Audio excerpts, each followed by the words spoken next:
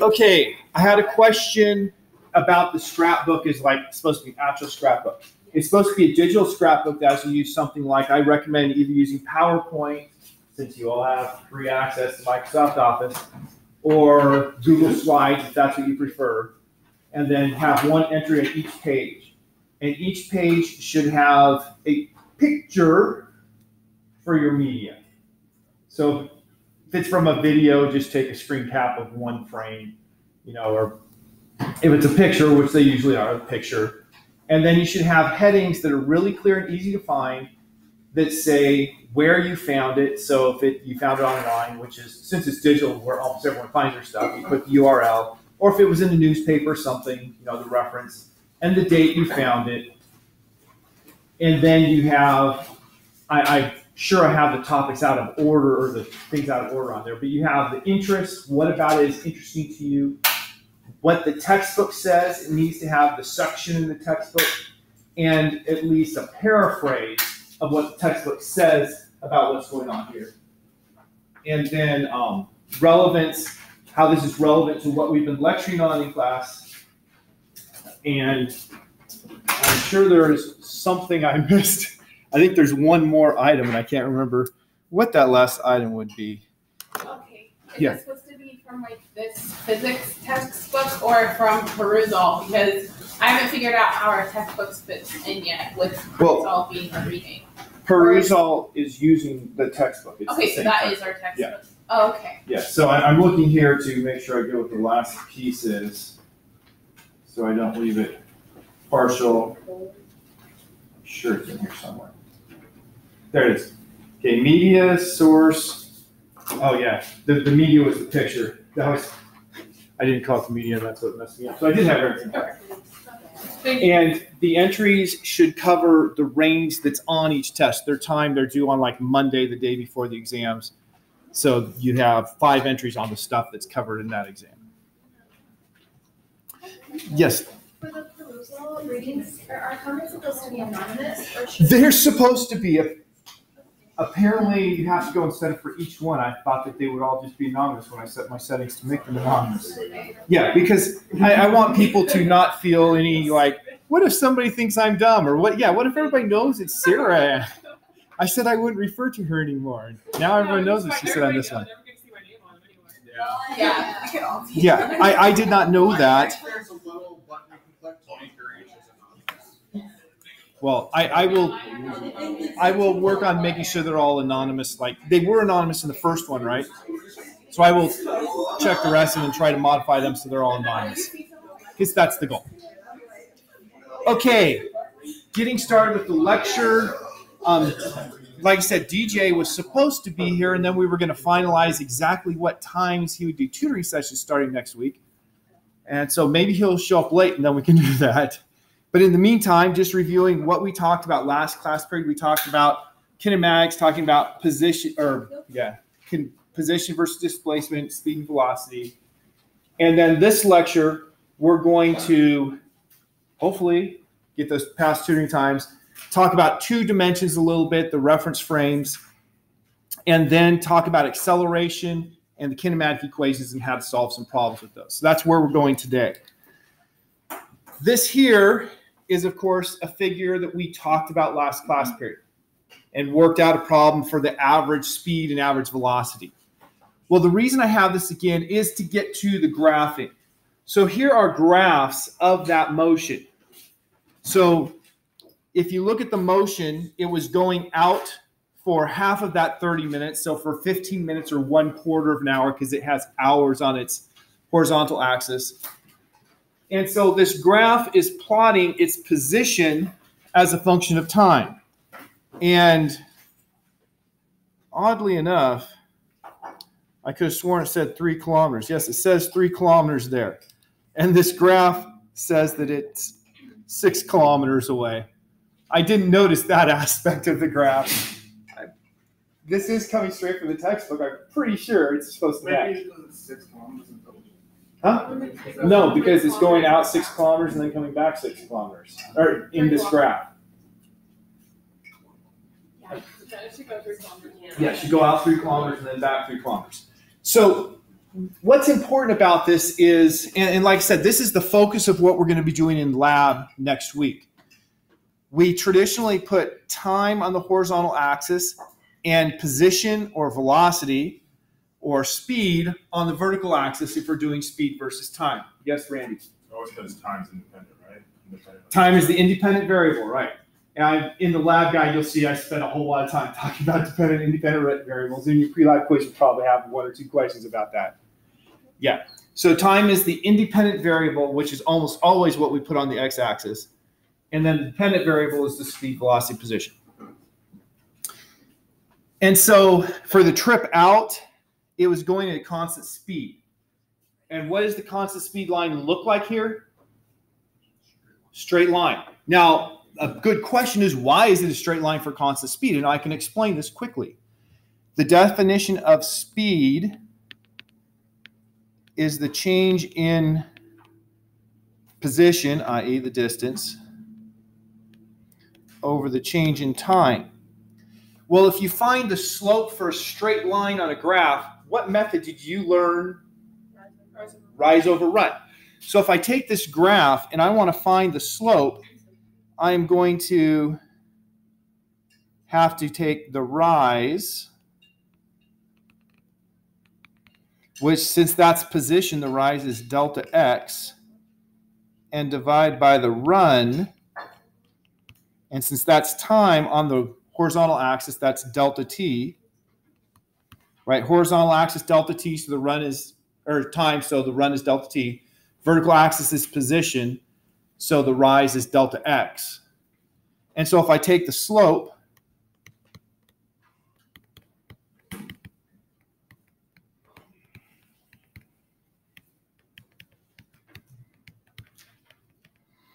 I get, I know that x is horrible. I get delta x over delta t, was our definition for speed. But I should actually be a little more careful because, okay, that's a straight line, delta x over t. You know, if velocity is constant, then delta x over t has to be constant. So it's a straight line. But notice that going out, it was a positive slope. Coming back, it's a negative slope. So that's not really the speed for the slope. What is it?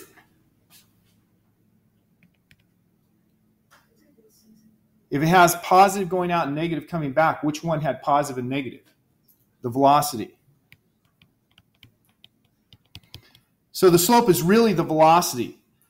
Positive slope is positive velocity with whatever your reference frame is. Negative slope is a negative velocity. Now the next 2 graphs are to illustrate the difference in velocity and speed. The velocity was positive going out and negative coming back. So you have positive, drop to 0, all the way down to negative, like that. Whereas the speed was constant. So the graphing, in physics we use graphs a lot because hopefully after lab on Tuesday you will also be able to look at a graph and very quickly identify what's going on. Being able to get the whole picture in one little graph instead of having to read lots and lots of words. So it's a concise way of telling us what's going on, very heavily utilized in physics. Any questions about the graph in here? I should also ask, any questions about homework that's due tonight? Huh? There's only one homework due tonight, yes. It's homework number 2. Yeah. The scrapbook is due the Monday before each exam. Yeah. All right, moving forward then. Here's a problem for you to work with the people at your table. A student runs from Prescott Hall to Holmes Lake Dam, that's traveling 1 kilometer east, and then runs to the end of the dam, that's 1 mile north, in 30 minutes. And you're asked, what was her average speed and what was her average velocity? And okay, that's right.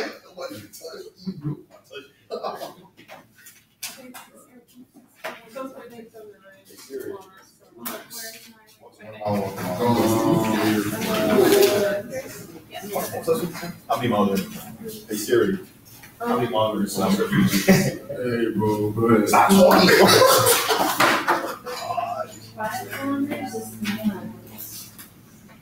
Water 1 mile with 1.609344.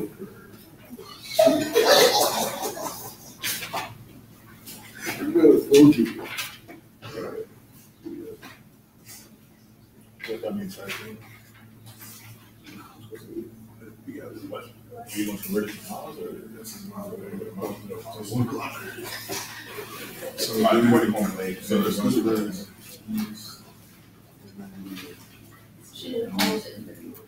we measured these by seconds, so we have to put 30 minutes. So, you know, it's kind of like which is 1,800 seconds. Don't worry about it. You can just actually, we could.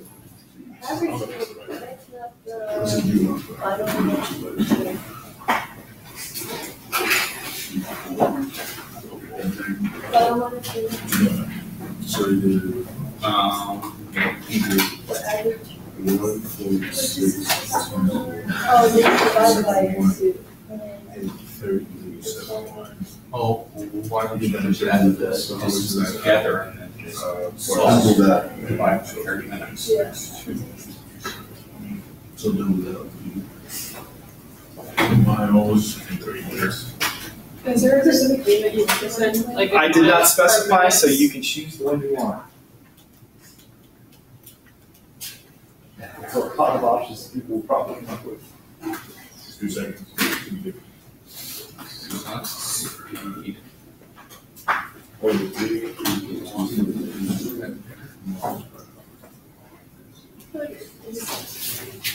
Remember, I did say work with your table. Don't just isolate. We want everyone, you know, if somebody is getting something, share the love. Do you want to do parameters or mileage? Do you want to do comments? We have 0.6. But it's just fine, but it's being divided in, so we can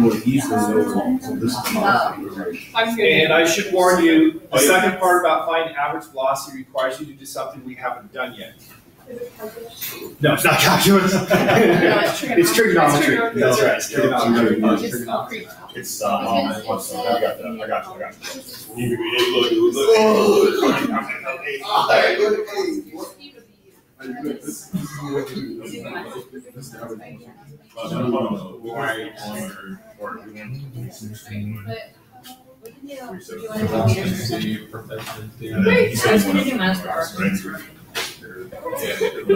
When do you guys get for speed?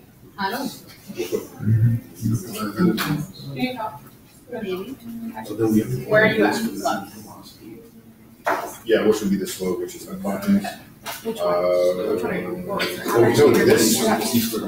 Everyone's at the end. And then you start just racing. Okay, so first step is where you convert miles and miles to kilometers, which means conversion. How do we know if it's the right one? So then you have it together, and you divide by 30. And then I converted it to hours. Yeah. Thank you so much.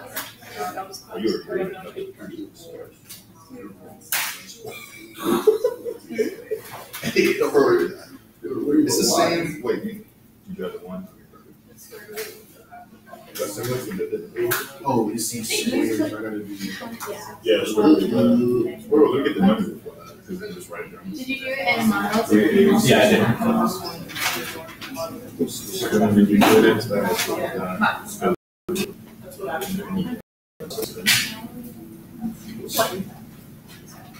No. So the average velocity was 1.177 miles.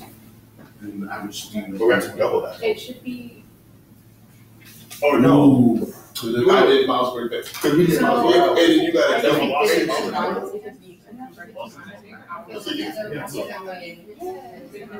Yasha, what's just the number? I have one. No, velocity is definitely Because it's miles per hour northeast.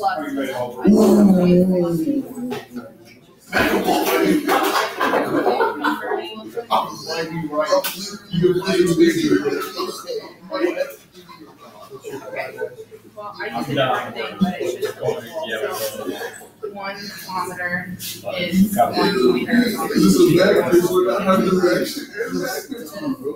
should be dividing.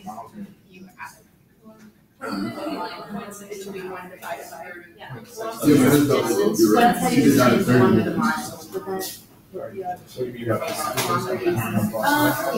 So then you add them together. Miles worth each per hour. Now, miles worth each hour. Okay. Miles per hour.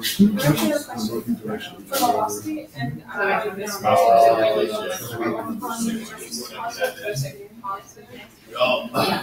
I'll answer that because that's an important question.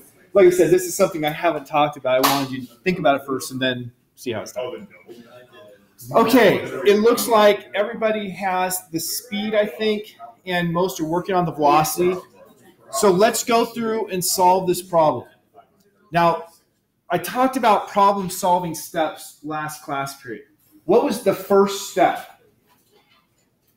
Understand the picture. Make sure you understand. Okay, in this lecture, I have a different set, and that's the first one, and that one is the picture. Make sure you understand the problem is the first step. And so in this, for me to understand the problem always starts with a picture. And in fact, on the exams for the last 3 questions, it can be graded either right or wrong or partial credit. And if it's being graded by partial credit, what is it? 20 or 30% of your grade is on your figure. Just you're showing you understand what's going on with the problem. So here I have the student starts at Prescott Hall and runs to the Home Lake Dam, which is 1 kilometer east, with a traditional coordinate system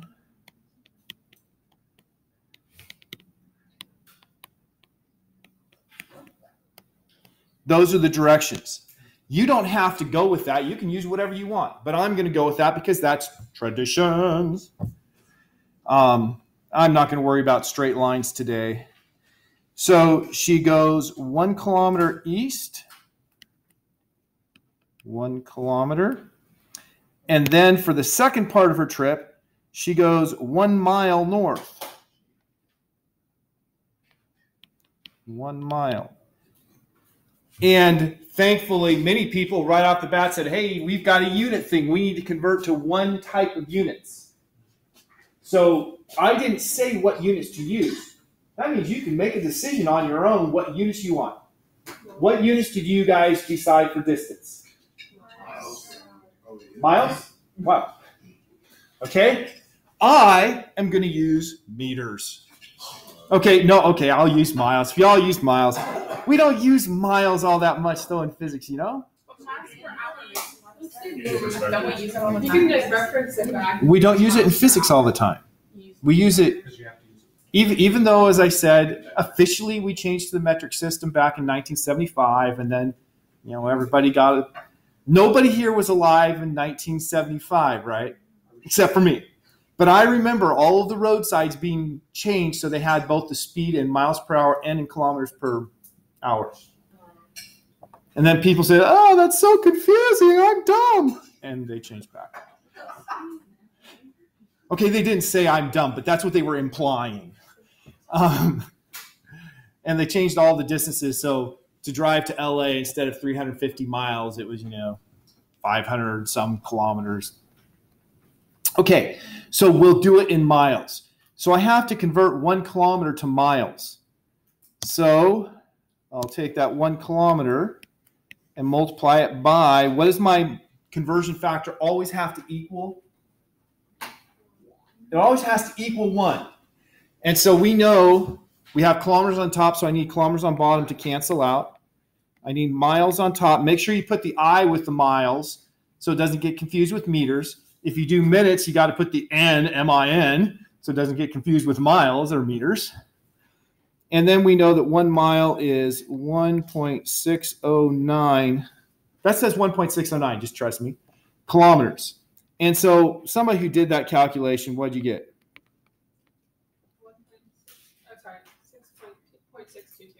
6.622. 0.622? Really? Wow. I'll say that's correct then. All right, so we have that. And then we have, of course, delta x1 is equal to 0.622 miles. Delta x2 equals 1 point. And I don't have significant digits here. I'm just going to throw 2 zeros in there. I really should have given you more significant digits. Otherwise, you should have all rounded your answers to 1 digit, right? Because that's what I had for significant digits there. Bad form. And then we had the delta t is equal to 30 minutes. What units did you use then? 0.500 hours. And that, we generally just put H for hours. Okay, so I have my data, what I need for part 1. And then I have to think about my, the next thing is think about the ideas. And at this point, our ideas are very minimal. Speed is distance over time. And so I'm going to just do, for the first part, and I will label it A here. V average equals delta x. Almost did part B there.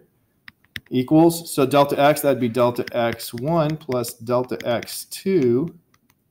Right, that's my total distance traveled. Distance 1 plus distance 2. Divided by delta t.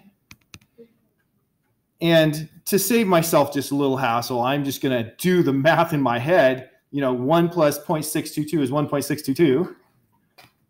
1.622 miles divided by 0.500 hours equals 3.24 miles per hour.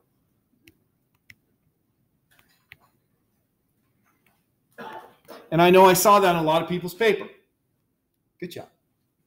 That was what you had already seen me do examples of and showing that you understood it. Did you have a question, Claudia? No. Okay. But then we have part B. It just changed from speed to velocity, but what's the difference in speed and velocity? Vector, direction. So now I have V average with a vector sign over it equals delta x with a vector sign over it over delta t. So now when I add the vectors, I can still put as delta x1 with a vector over it plus delta x2 with a vector over it divided by delta t. But that's now going to be 0.622 miles east plus 1.00 miles north over 0.50 meter 00 hours. So that's going to be a little different. I know some people did this correctly, but I'm just going to ask you the questions and we'll get to our answer. How do you add these two vectors? What was the rule for adding vectors? Tip to tail. So that means, look, I already have them laid out tip to tail because, as you're running, you didn't teleport and I drew just what you did as you run. And so they're already laid out tip to tail. So my resultant, my displacement is the resultant here, going from the starting point to the ending point. Now this is a right triangle. For right triangles, we have special rules, like the law of cosines. How many people know the law of cosines? Okay, that was 3 or 4 hands. I think it's 4 hands. There is a special case of the law of cosines that everyone knows. If it's a right triangle, the law of cosines becomes the Pythagorean theorem. And so this is a right triangle. Right triangle means it has a right angle there. And so in this case, my magnitude, the length of this is found by just taking, and I saw people doing this, square root of 0.622 miles squared plus 1 mile squared And so since people did that, what do we get when we do that? 1 point what? Okay, yeah, good enough. So now I have this is equal to 1.178 miles divided by 0.500 hours. There's one thing missing though. It's a vector. What does a vector need? Direction, and I don't have direction. So I'm going to need to get myself an angle from a reference point. Once again, traditionally we'll say, let's use east as our reference point, and we pretty much always measure angles positive going counterclockwise. And the traditional symbol for an angle is the Greek lowercase th, theta. So if I want to find that theta, I once again have to turn to trigonometry. So let's just look at some trig functions. First, sine. For a right triangle. These are only correct for right triangles, by the way.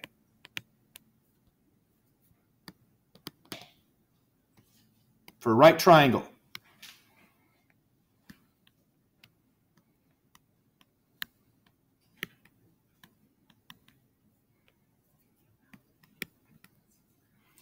We have sine of theta is equal to the opposite over the hypotenuse. In this triangle, I have to identify what the opposite is. It depends on which angle I am using, which side is opposite. The opposite side is the side that is not contributing to that angle. So that angle is between A and C, so the opposite side is the remaining side, B. So the opposite here is B, and okay, I'm just going to change the color of this because it's going to look like I'm mixing things together if I keep it at this color. And change it to that, well, that. So that's equal to B divided by, and then hypotenuse. The hypotenuse for a right triangle is always the longest side of the triangle. And if that's not abundantly clear to you, it's also the side that is opposite to the right angle. So the side that's not part of the right angle is between A and B, is C. So sine theta is opposite over hypotenuse, or B over C. Now in this problem, we knew B was 1 mile, and we calculated that C is 1.178 miles, so I could use those to find the angle. But I'm not going to. I like to minimize the calculated numbers I use. So let's go on. So that's sine, cosine. It's really changed. I tried twice to change the color. I didn't want to, so it's staying.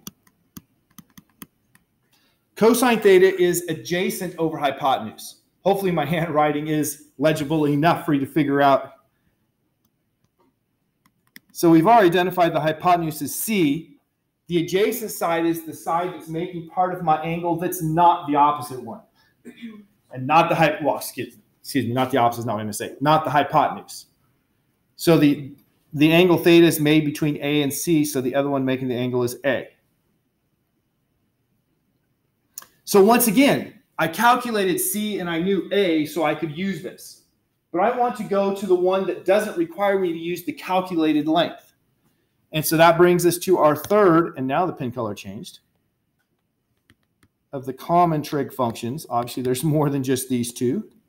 Tangent theta is opposite over hypotenuse for sine theta over cosine. And in this triangle, opposite was B. Opposite over hypotenuse, whoops. Opposite over adjacent. Adjacent was A. And there I don't have my calculated value C. So that's the one I'm going to use. I know B and A, and I'm looking for theta. You can start to see why algebra is required for this class, right? And understanding of trigonometry is going to be essential. How do I solve this for theta? I use the inverse tangent, otherwise known as arctangent. And your calculator may have different ways of writing it. Your calculator could have it written as tan minus 1, or a tan, or I tan. Those are all used by calculators to say inverse tangent or arctangent.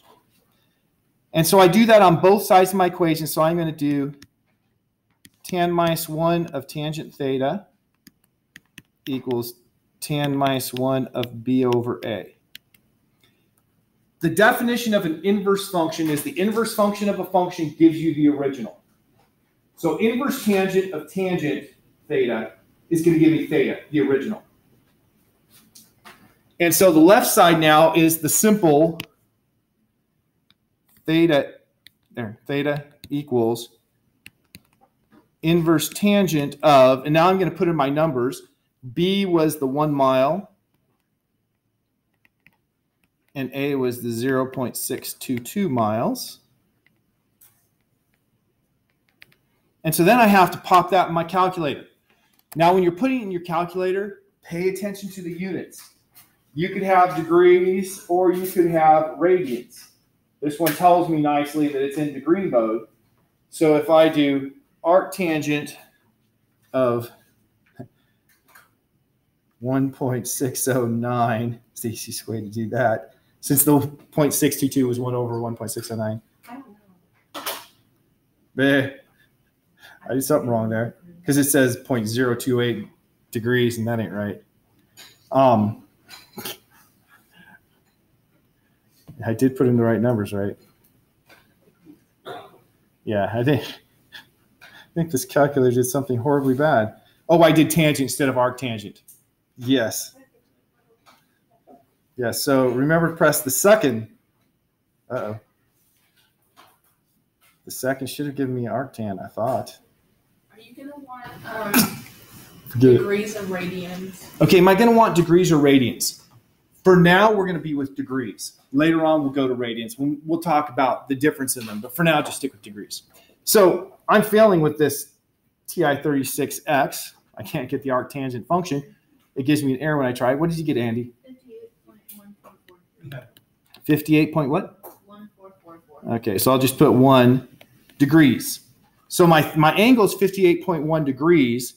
And so for my answer at 58.1 degrees, and then I have to have a designation for that angle, right? The angle by itself doesn't help me. I need to know where I'm measuring from and what direction I'm going from there. So what was my reference direction for that angle? East. And what direction was it going toward? And so we put this as north of east.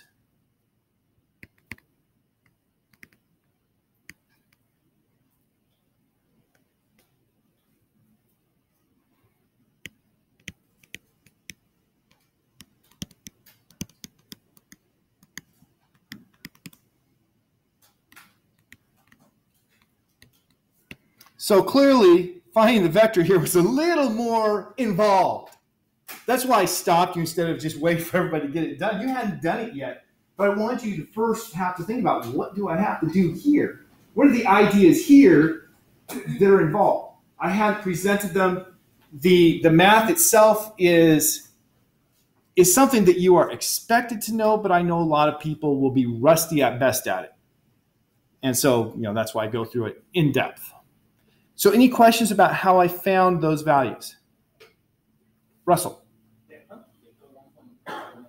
The what? 1.178?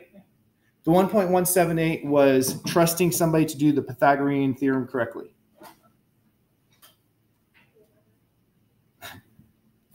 Maxwell. My question was, in high school, I had a lot of trouble with that north and east. Mm-hmm. Versus like east of north.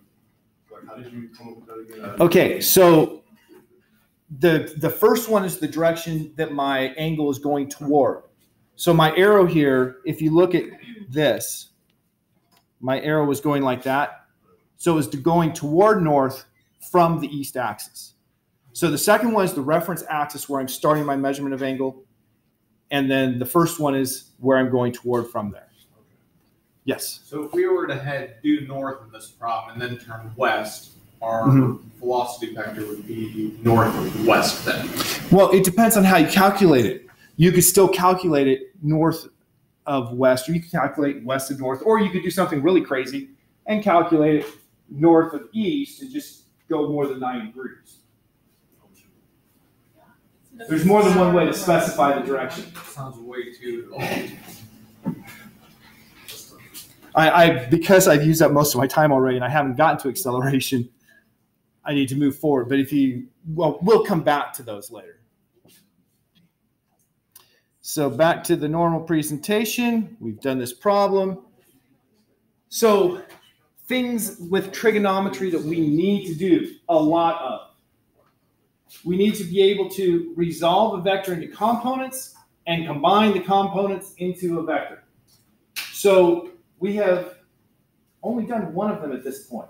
We haven't resolved a vector into components. We've only taken individual components and combined them into a vector. So this here, not part of what we did in that problem. Suppose I have a vector A that's measured an angle theta from the x-axis toward the y-axis. So I would say this vector is A at theta y of x, where of course A and theta are numbers that I didn't give you.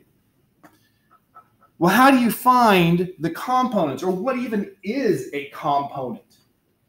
A component means a piece. Is it like a coordinate? It is, yes. When we're doing this work, the first thing you need to do is to define what your coordinate system is. What's your directions? In 2 dimensions, you have x and y, and they need to be perpendicular to each other.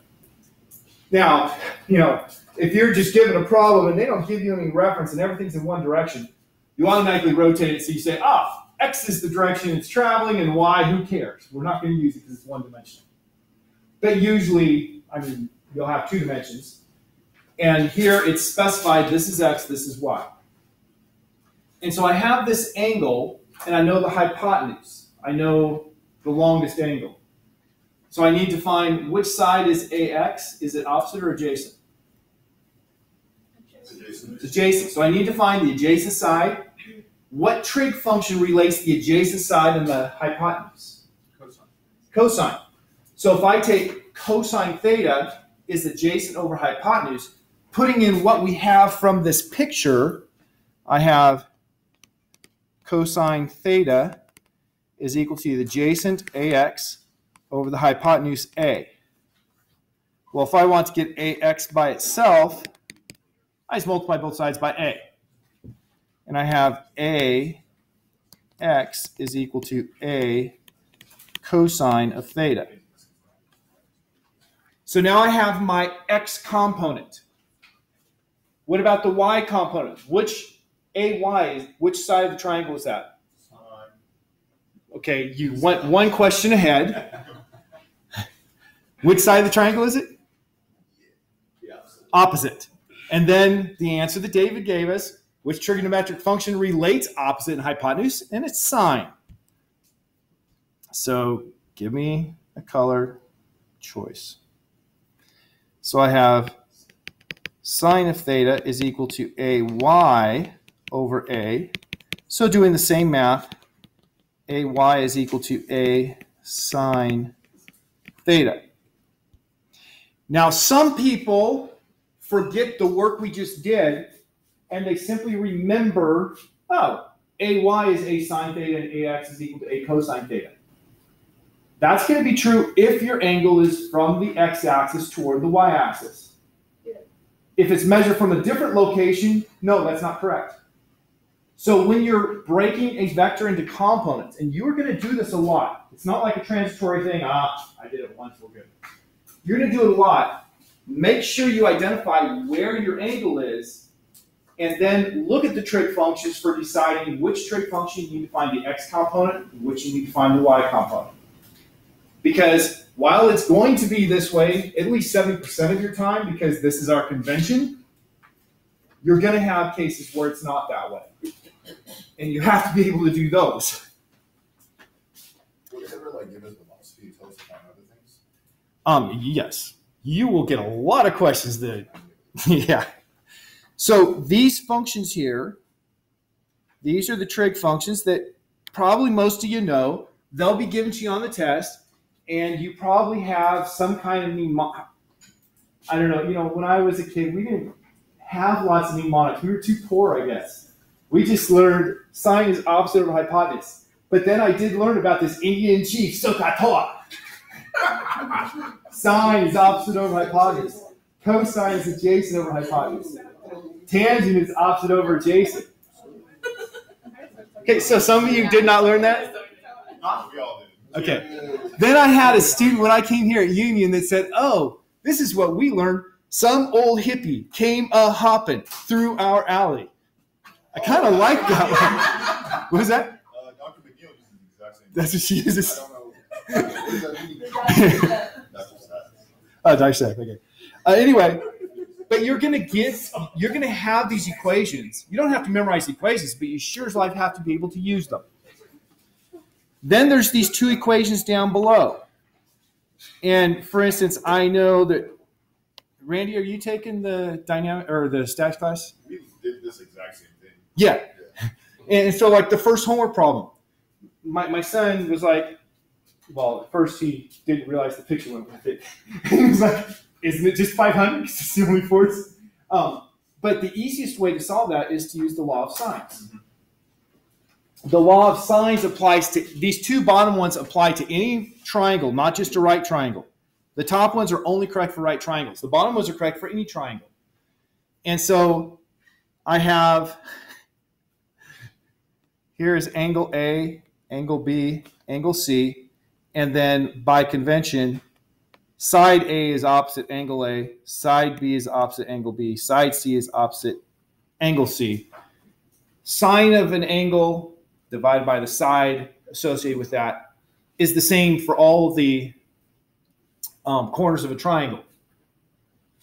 And so that's sometimes very useful. Like I said, for Randy's first homework problem in statics class. Are you in statics as well, Oksana? Yeah. The first one, like I said, that's the law of cosines. Most people know it. If theta is 90 degrees, when I was doing this, I was like, why is there a cosine here? And I deleted it. Well, now I remember why there's a cosine there, because this is the law of cosines. I thought that I had accidentally, yeah. Wow, that's a little embarrassing. Wait, so is that 2AB times cosine? Yes, times cosine C. Yeah. And so if C is 90 degrees, cosine 90 degrees is 1, or excuse me, 0, and that term disappears. So that's why the Pythagorean theorem doesn't have that last term, because the last term is 0. But these two are also very useful. You'll probably use the Pythagorean theorem a lot, and the law of sines less, and the law of cosines virtually never. So that's how we resolve a vector into components. An example, let's just do this. We assign a coordinate system. Assign a coordinate system right now. We're just going to take what's given. I'm not going to spend time on it. Identify the angle that you'll be working with, which sides are adjacent, opposite, hypotenuse, and use sine and cosine functions to find the components. So in this picture, it doesn't have a nice right triangle drawn for me, right? So I'm going to make my right triangle. How do I make the right triangle? That's actually a good question. Start at the tip and go parallel to one of your coordinate directions. Which one should I choose? Okay. David said Y, and so Y it is. Why, David? Yes, I am funny now. Perpendicular to the base of the triangle. Okay? Because it's perpendicular to the base of the triangle, it actually makes the angle they give us interior to the triangle is the reason why Y is the good one to use there. But you would have been just as correct if you would have said X. That would have been just as correct. It's just this theta equals 27 degrees would have been an exterior angle, and I would have had to do a quick mental calculation, say, oh, well, this angle here is also theta. Whoops. Okay, so we've defined one coordinate direction, the other coordinate direction. I start at the tail and go parallel to the other axis.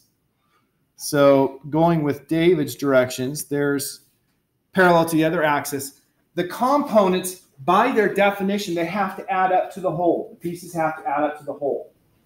So if I add vectors, the method of adding vectors is the tail to tip. And so I need to have this vector here plus this vector here gives me the resultant that I'm trying to resolve. Breaking it into components we call resolving. And then I'll label these. So since this is parallel to the y-axis, it's Vy. Since this is parallel to the x-axis, it's Vx. And now I'm good to go. So how do I find Vy? You could use I know the hypotenuse. Which side is Vy? the opposite. Opposite. So the trig function that replaces hypotenuse and opposite is sine. So that's V sine theta is equal to 25 meters per second. You'll notice I always put my units in here. And then you pop that in the calculator. Since we only have 4 minutes left, I'm not going to do that. What about the x component? We're also not going to do that. Don't you have to solve for your missing angle first? No, it was given Oh, what? in the picture. You'd use cosine. Wow. So for the x, that's the adjacent side. The adjacent side and hypotenuse relate through cosine.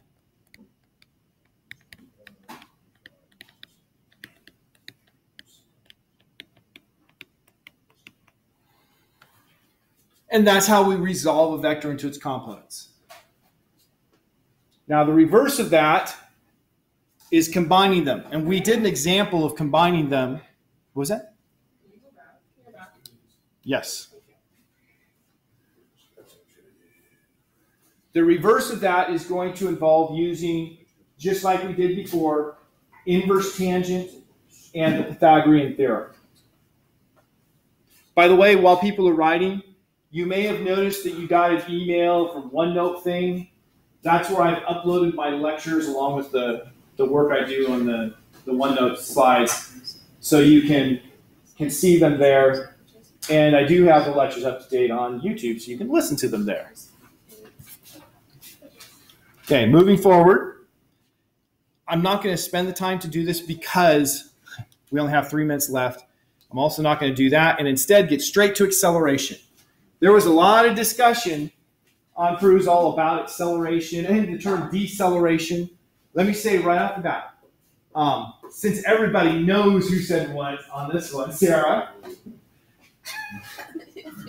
acceleration is a change in velocity. So velocity is a vector. It has magnitude, what we call speed, and direction. So if you change speed, that's an acceleration. Or if you change direction, that's acceleration.